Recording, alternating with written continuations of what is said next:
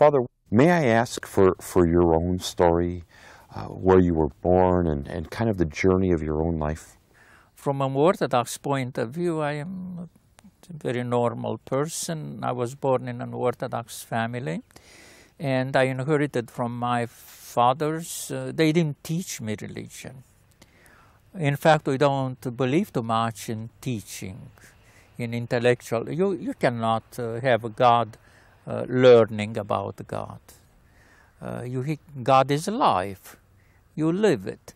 And in my family, we lived the faith in God. We experienced. Sunday school for us, if you go in Romania, you don't find Sunday school, or in Russia. We don't know what is that Sunday school. Sunday school is when mom takes the child in her arms and goes to the icon of the Mother of God and, look, mom, this is Jesus Christ, this is the Mother of God, this is St. Nicholas. That is our Sunday school.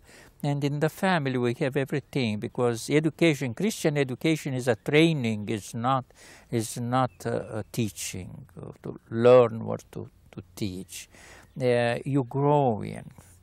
You experience that. It was very serious for us. Our life in the family, maybe my family was a little special, so to say, because my mom knew the Psalter by heart. She all 150 Psalms, if I know half of them by heart now, is from my mom, not from the school, not from the theological institute that doesn't teach you prayers. She must have been a very devout woman to have been. Well, she was, and my father the same thing, because my father provided to her all these books and some of the liturgical books, and we lived in the family, we prayed together. I was no discussion about that. The time of prayer came, we were kneeling, we were farmers, you know, and we had this time. Maybe in an industrial world like today is a little more difficult. I recommend to people who come to this monastery at least at night before going to bed to have a couple of minutes to be together as a family in prayer. So we lived in prayer, and the preparation for Sunday liturgy for us started Friday night. Saturday we didn't work.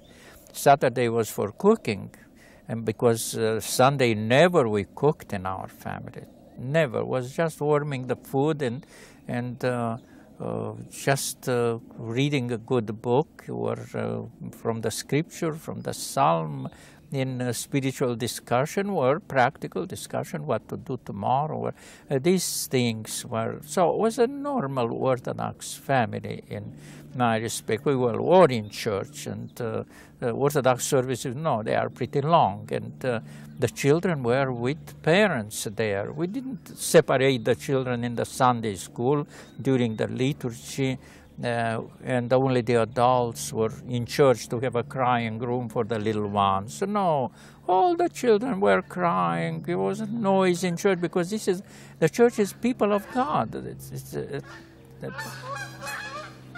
Oh, they are. Yeah, this is the people of God. It's the church. Children have the same rights as we have, because they are baptized. We don't believe that members of the church are enlisted, or they have to pay dues to the church. No, if we are baptized, we are members of the church. We go to any church. In fact, in Russia or in Romania or in Greece, we don't have 300 members of the parish or 400. No, nobody counts them. They come in church, they take communion. If we ask them, did you confess? Or, yes, to my priest. Where my priest? Oh, 1,000 miles ago. It's okay, come to the chalice. They are, there is no formalistic, organized parishes. The church is alive, doesn't depend on the number of members. And so we were in church all the Sundays, and all the days of we had a corner, an icon corner in our house with a oil lamp burning all the time there, and some shelves with Holy Scripture and some prayer books and other books. I remember that when I was 5, I learned to write not the Latin alphabet, even if Romanian they have Latin alphabet. We are Latin people, but we had a Slavonic influence. I learned first to read Slavonic, the Acatist of Mary Magdalene. Yeah.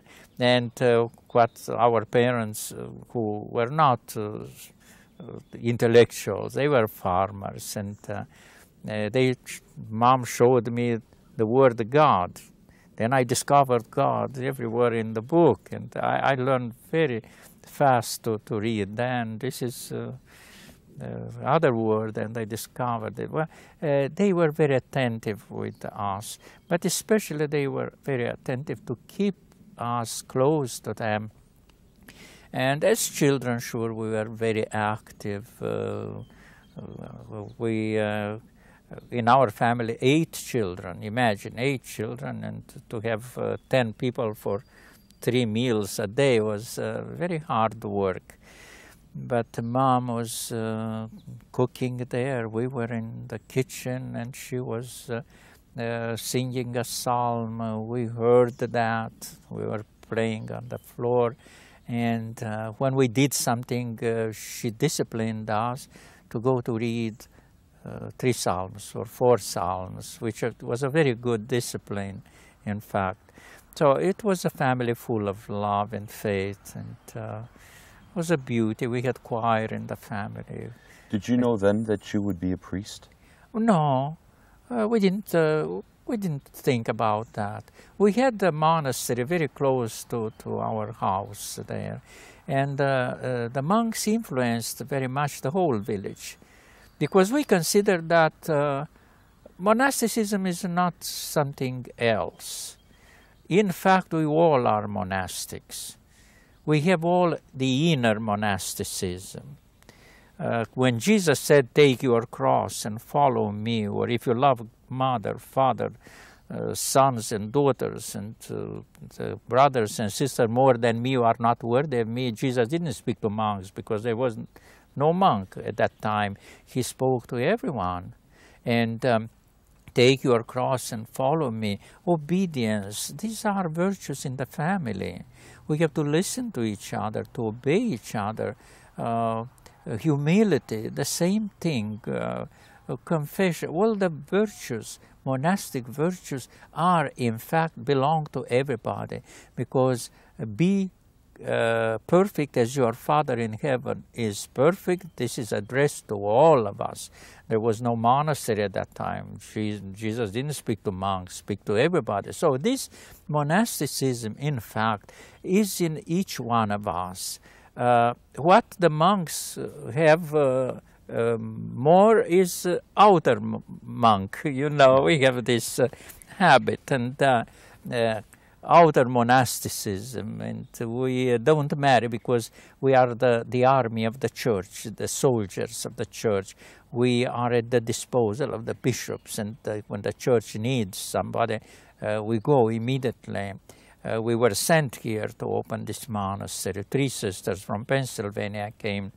When I was in Romania in 1968, they sent me to Brazil. Not a married priest, because there was no church there, no house, nothing. I sent it there because we had 2 missions there. So, in fact, we all are monastic. So the monastery influenced in a good sense our village there. But I didn't think at that time to become a monk. What brought you? What was the moment when you knew that that was your call? Well, I studied the seminary. I studied the seminary in the Theological Institute in Bucharest, and I studied at the university in Bucharest to be a teacher of Romanian language and literature, and I started being a teacher in a high school in Bucharest. When the communism came, they didn't like my method, because they introduced Marxist interpretation of everything, Marxist materialistic interpretation. I didn't want to lie my students, so I continued until they arrested me. So, and I was civilian at that time. I was not a monk. I was not. The first 5 years in prison, I was not a monk or a priest, a clergyman. But even as a layman, your faith grew in prison? Well, in prison, and that first period, first imprisonment was the phenomena Pitești. Yeah, I was not a clergyman when I was in Pitești. And that was very interesting. Thank God that it happened. There are things that happen in Pitești that you American people, you cannot understand, and sometimes, sure, it seems to you unrealistic, impossible. But if you read Solzhenitsyn, and especially if you read Anti-Humans about Pitești, this prison in which I was for 5 years, you understand that communism is not a normal society. You are normal people. You don't know what is to be afraid, what is to control your thoughts, and you are to be afraid what word you can utter today that could jeopardize your future tomorrow.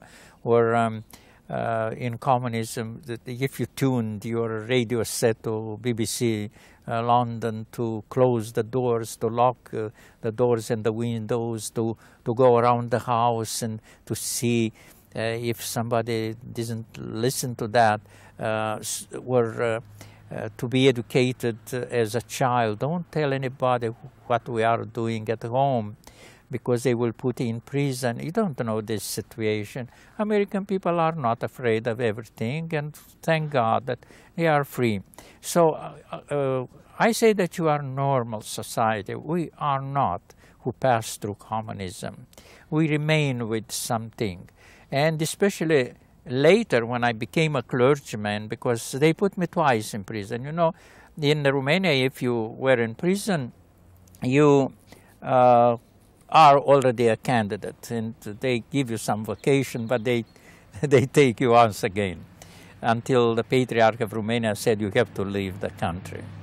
Because even in the free state, when I was not in prison, I never had an Easter or a Christmas outside. They arrested me on the holidays all the time. So Patriarch Justinian said, I have to send you to Brazil just to get rid of.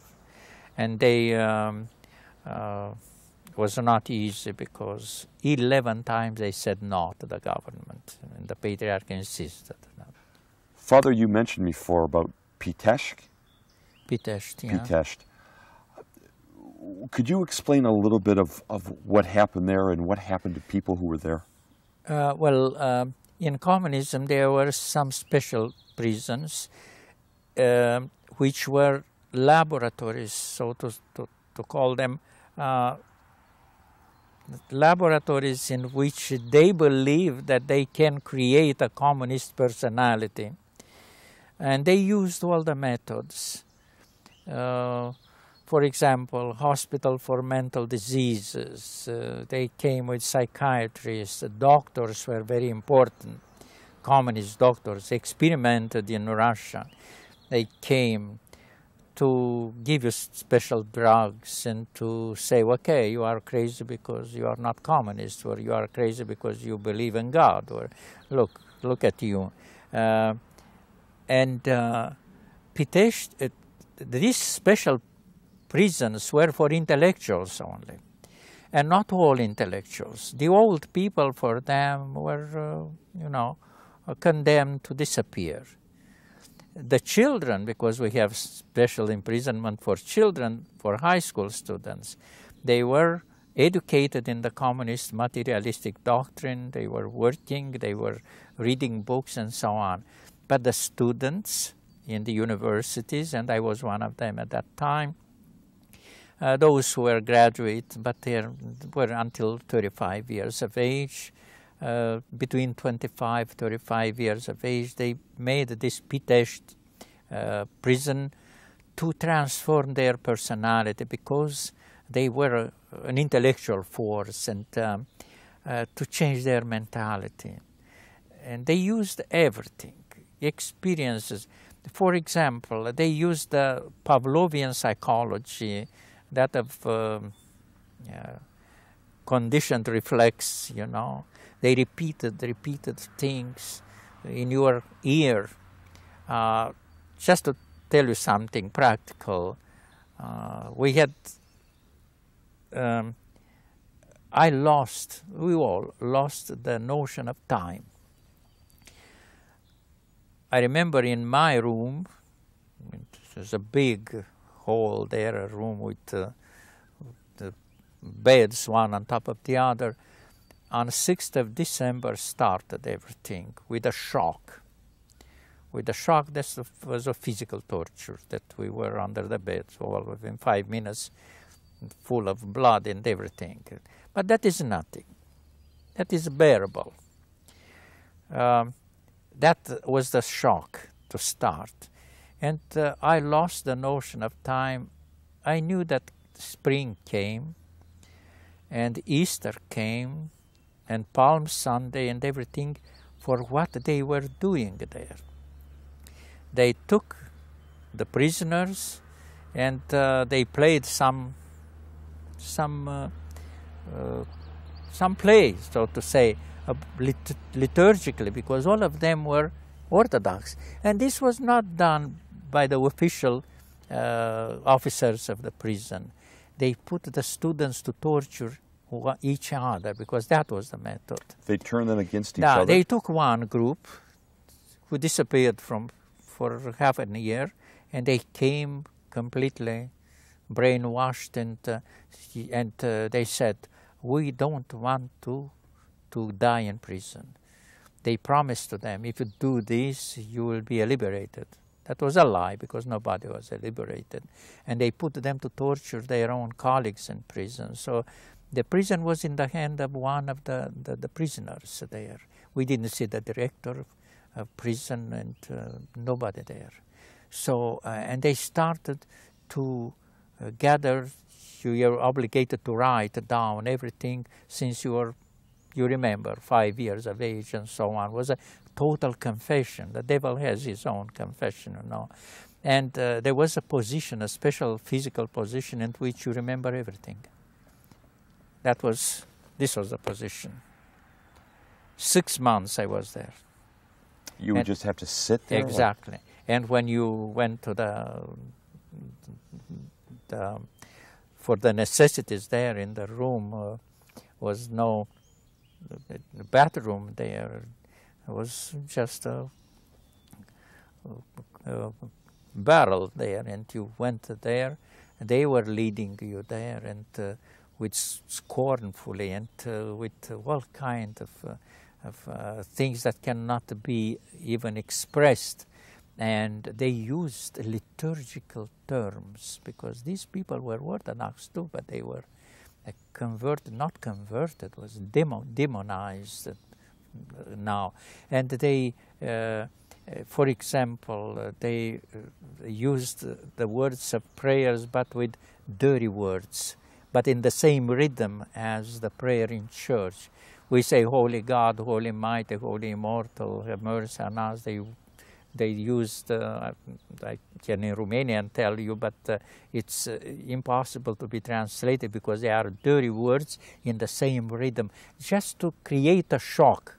What was the strength, their point? To keep yourself at the limit between normal and abnormal. And nobody can stay here, you know. You have to say yes one day or not. And there were people who said not.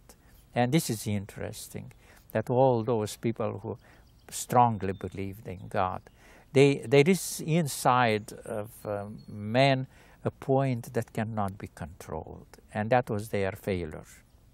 Even those who were brainwashed, they came back. When they moved us in a forced labor camp, seeing the nature, the birds, they were rehabilitated. They came back to their...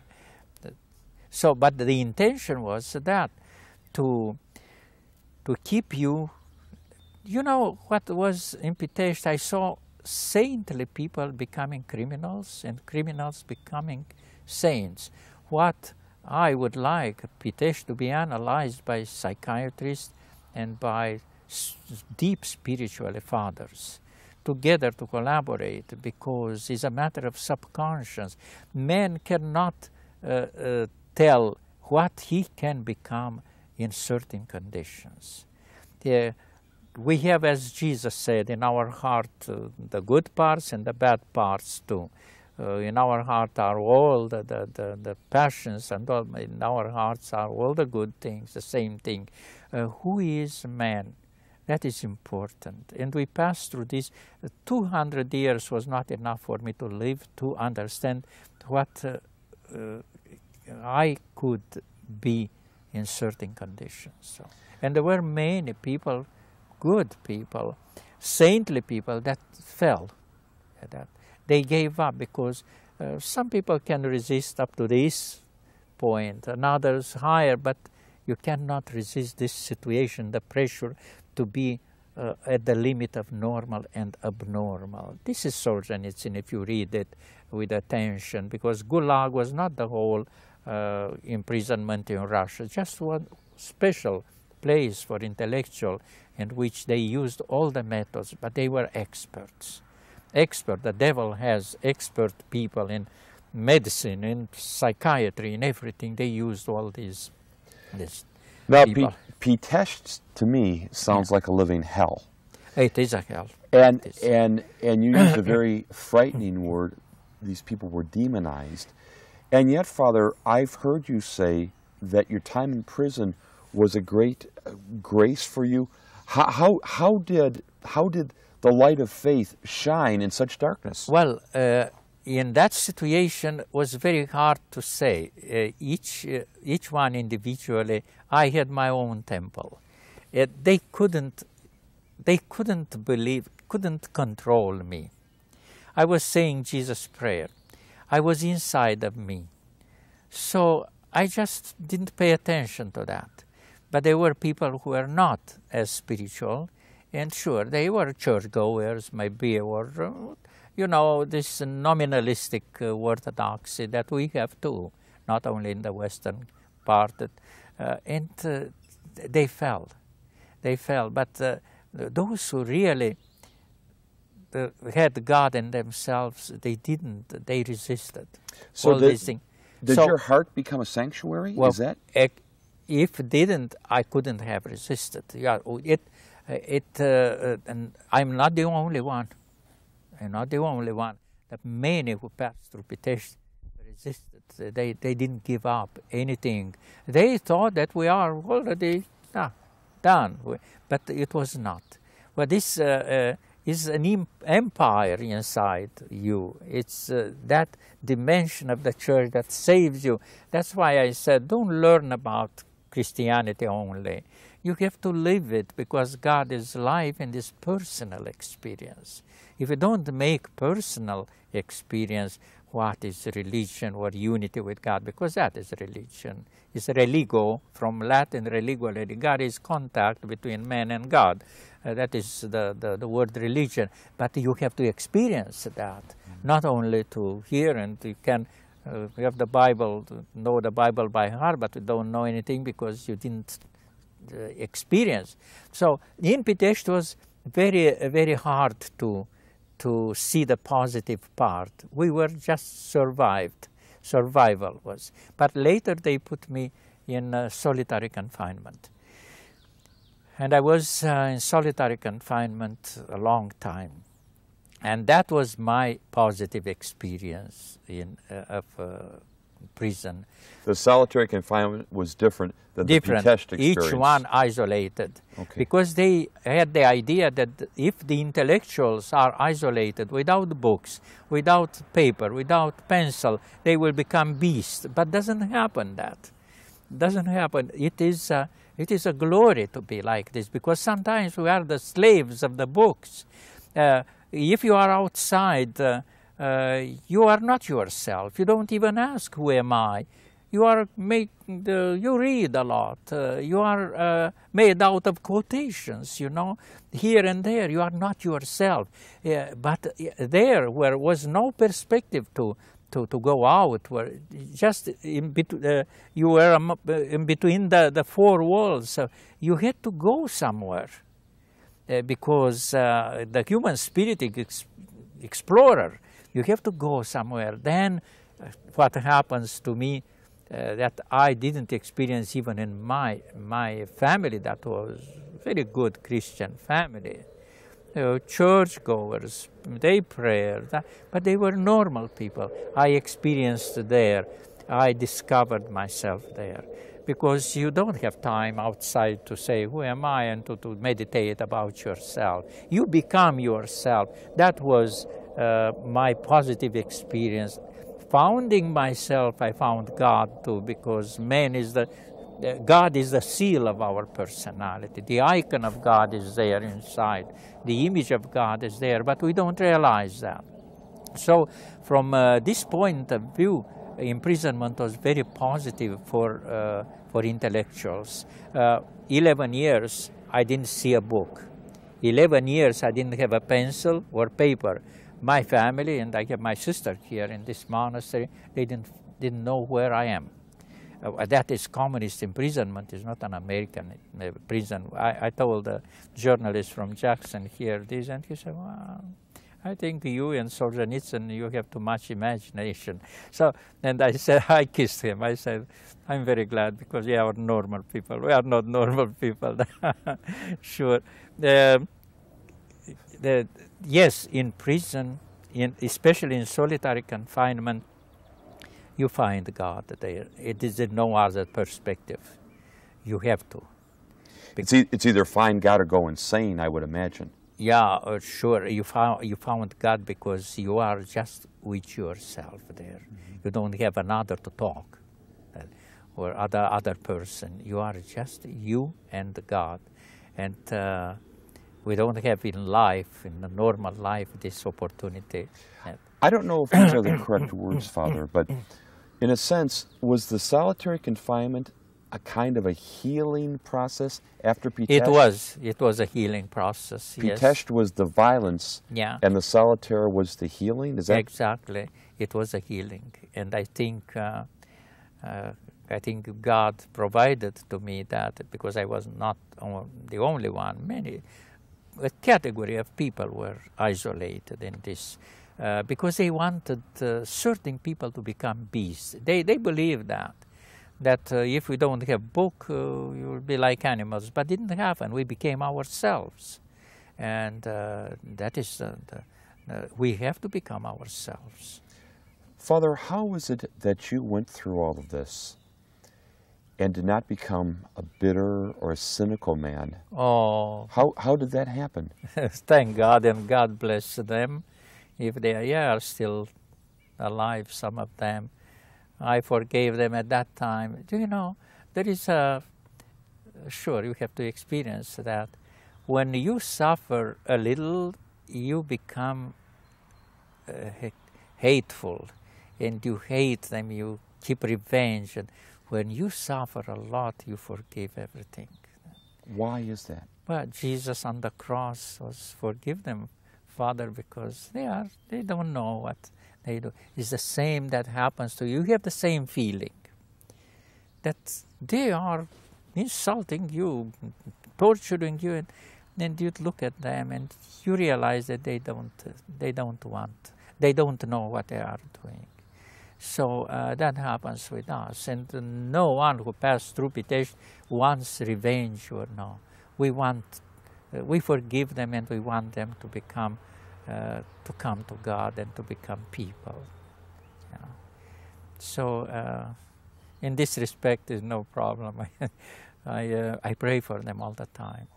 I don't know their name of the doctors. What happened with Pitești? Pitești stopped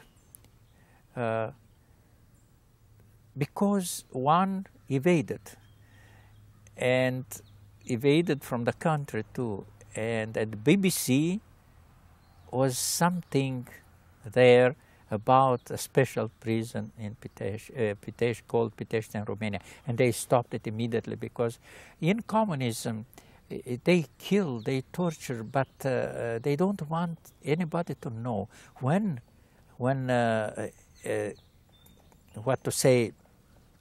this is known, they immediately find what do we say in English language with a goat? Oh, a scapegoat. Scapegoat. Find a scapegoat, And yes. that happened because they condemned and they executed the director of the prison, the doctors.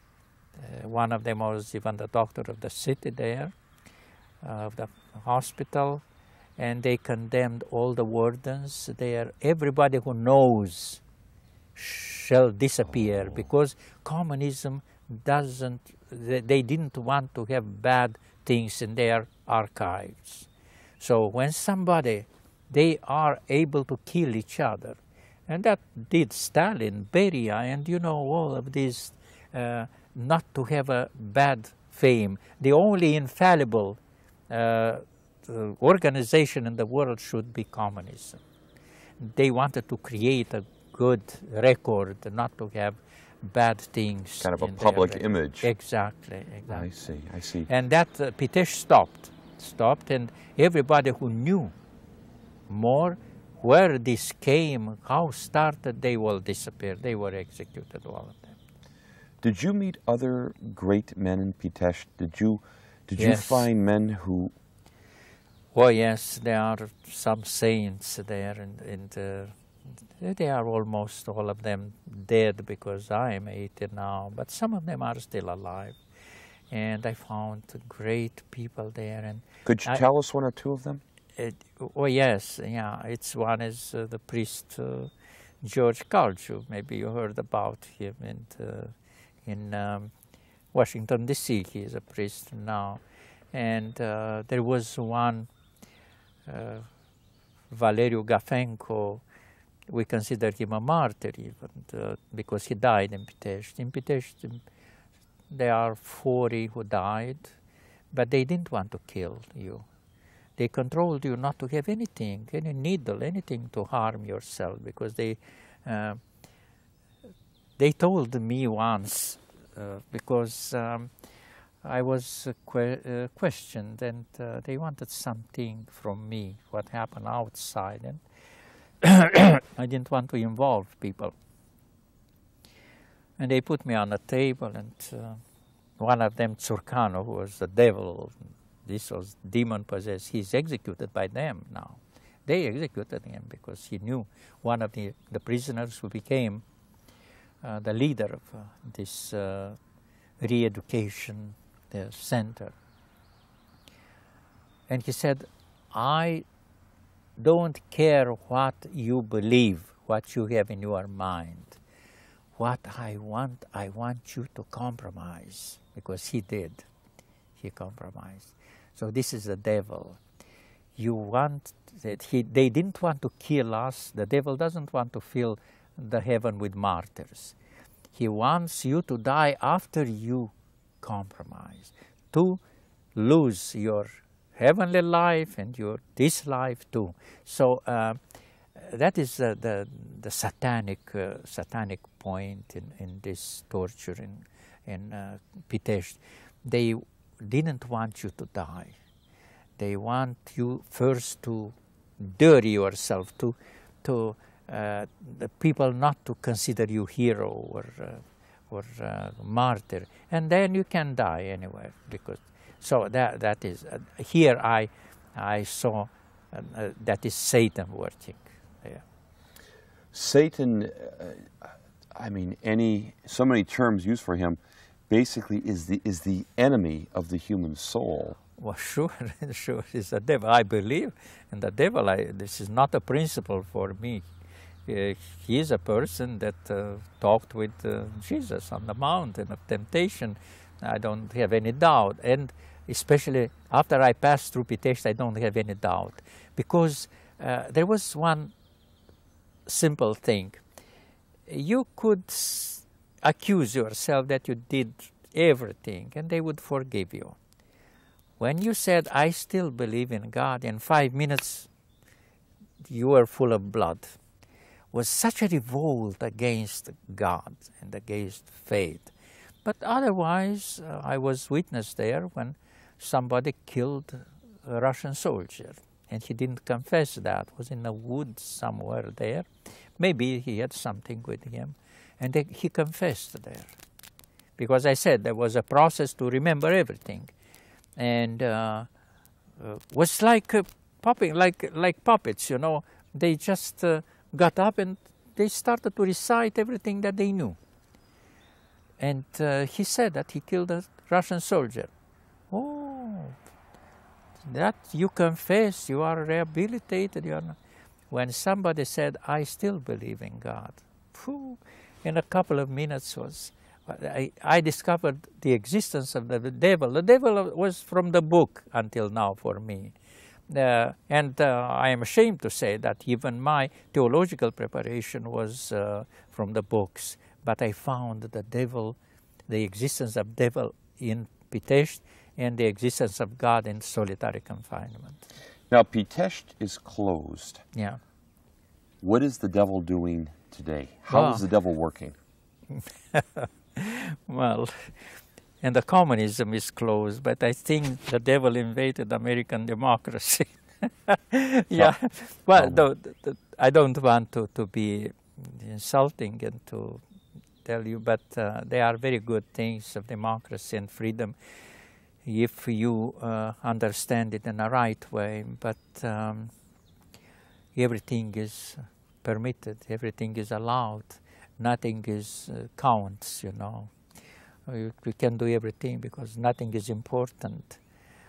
This is Satanism, and everything is relative.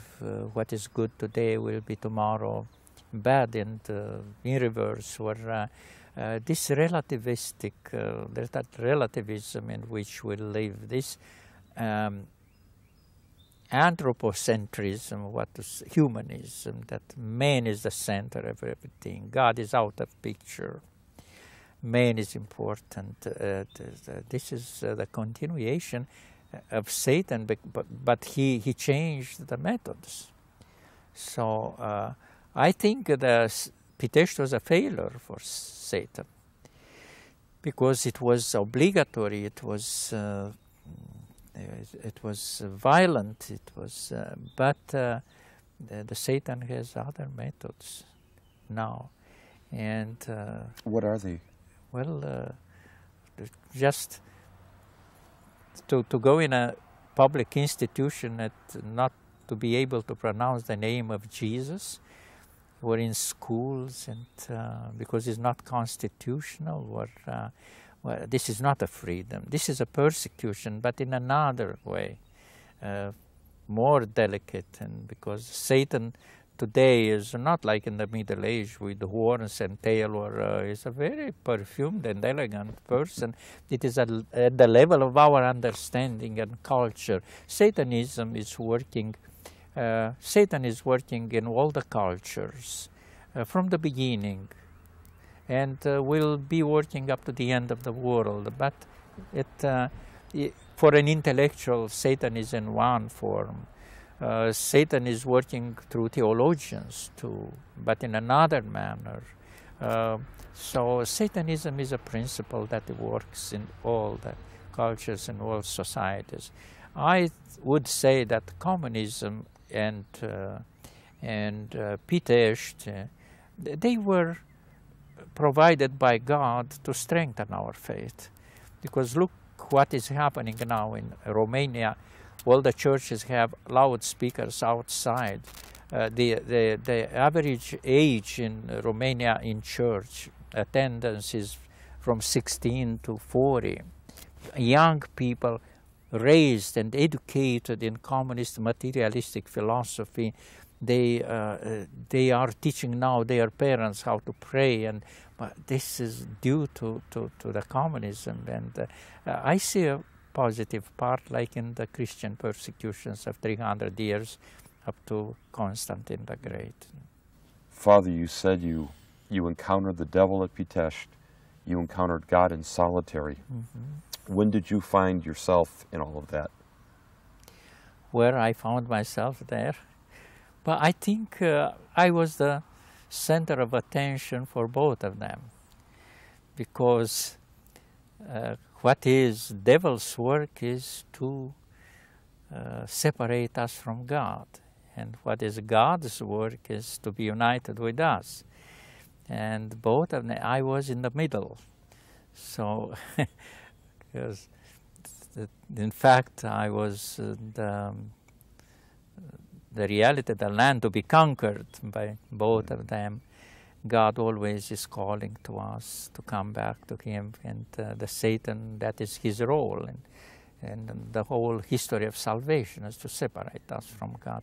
I think God used the Satan in communism to bring a luminous era that I believe very much now in Russia, in Romania, in Czechoslovakia, Poland, in all of these countries with their own religion, Poland with Roman Catholicism, and Russian and Romanian. And I think God selected these people to prepare them for something, for the light that is coming. I believe very much in the spiritual era.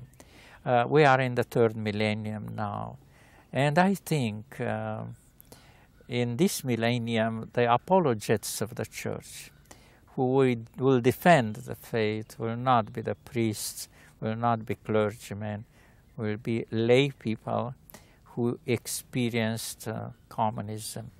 Father, you spoke a moment ago about the third millennium be a time of spiritual awakening and yes, revival. I believe that very much, I believe. I will not be here, but I believe very much that. I know the Catholic Church, the Roman Catholic Church, very much has caught a similar vision of a time of a rebirth of Christianity and a new time of going forth. Do you see some kind of a collaboration in the future, Father, between the Western Church and the Church of the East? Well, it should be. It should be. But you know, I think as long as we are separated, we cannot speak of a church. The church is one. And it's one Lord, one church, one baptism. For ecumenism, for me, I don't like this ecumenism now.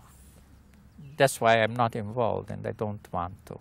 Ecumenism is when the Pope in Rome and the patriarchs in Constantinople and Russia, and they will kneel, will confess their sins, will recognize that we are sinful people, and will ask God for forgiveness, and that is the unity. It's not, I am right, you are not right, and this, I don't accept that.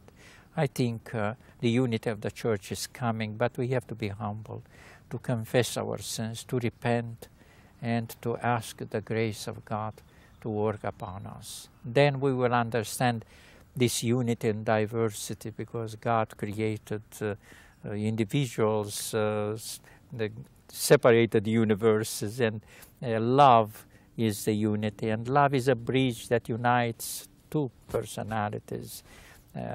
Each church will keep her own personality, but we should accept, sure, the Protestant denomination will understand that the primeval church, the church, apostolic church, should go back and to be like, because it was founded by Jesus. The sacraments have a foundation in the scripture, the word of Jesus Christ. So we have to come back to a sacramental church. Are we moving in that direction, Father? Yes, we are moving. I talked with Father Gilchrist and this large evangelic group that became Orthodox. They read, we didn't go after them. I am ashamed. They came to us. They were looking for the church.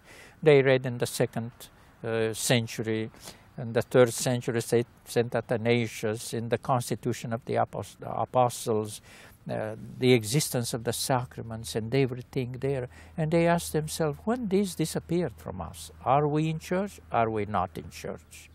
And God brings them, I think, brings them, but we have to love them. And one thing we recommend that the Orthodoxy, in fact, brought in America this, we don't believe that we are the only one to be saved, that will be saved. Salvation is not in my hands. It's in the hand of God. He saves whom he wants to. St. Paul said even the pagans will be saved, because even if they don't have a written law, they have the law inscribed in their own heart. If they follow that natural, so to say, or the given by God idea of what is evil and what is good, and they follow, they will be saved. So, Father, what contribution does Orthodoxy make to the West? What is the gift? As I said before, is to change the perspective. The West, having scholastic influence, stresses very much the process of knowledge and intellectual, which is good, because God gave us the intellect. But we don't have to remain at this level, because there is another perspective higher than the intellect, that is the spiritual realm, in which the grace of God is working. I would say the intellectualism is to ascend toward God, but the spiritualism is God descends to you and or showers you with His Spirit, and we have to go in that realm of spirituality and to unite all these things, the practical things, the sensitive realm, the psychological, to the intellectual, and to the spiritual, because we are not against nature, but we believe that we are supernatural, not anti-natural, but supernatural. Christianity is supernatural, and man is supernatural entity. You spoke earlier that as a child, your parents did not put you in a special class for religion, no, but that they demonstrated it, they lived it. It was a constant thing. It touched every aspect of your life. Do you feel that Orthodoxy's role in the West is not so much to teach it as simply as to live it, yes, to demonstrate it, to show it? It's a call. It's a call to persons to engage them in the process of personal experiences in God. Yeah. But this experience is not made individually, but in the context of the church, because the Holy Spirit comes, and the grace of the Holy Spirit is through the sacraments of the church. So we are calling them to come to church to have a sacramental experience. And you, as a monk, in your community, in your habit, somehow this is impacting the world. I don't know how much impact we have. We always have people coming to us here, praying with us. We don't preach too much to them. We have a guest house that is open to even to Jewish people. We have sometimes Jewish people coming to meditate, to go on the property. If they want to enter the church to attend services with us, is okay. We never push them to anything that is not theirs, because we let God to work. I don't believe too much in a strong personality of the missionary. It's God working through us. We are humble servants and instruments in the hands of God. Sure, we pray for the whole world. Day and night services here in our chapel. That's why we are building the monastery to be a spiritual oasis here, are for the whole church, for the universal church, not for ourselves only. We pray for the mystical body of Christ, because this is the church. Christ is the head, and we are the members of the church. Some members are sick, wounded, but the vitality of this organism is the Holy Spirit, and heals everything. Father, what advice would you give the person who's busy trying to pay their bills and very busy schedules, and what counsel would you give them? Well, St. Paul was a very busy person, and he said, pray without ceasing. And how does one do that? Well, he traveled a lot, he had a job, but pray without ceasing doesn't mean to stay always in prayer. To have the conscience of the presence of God, to have the feeling of the presence of God. You are in the presence of God, or more specifically, to feel the presence of God in the infinite dimension of your personality in you.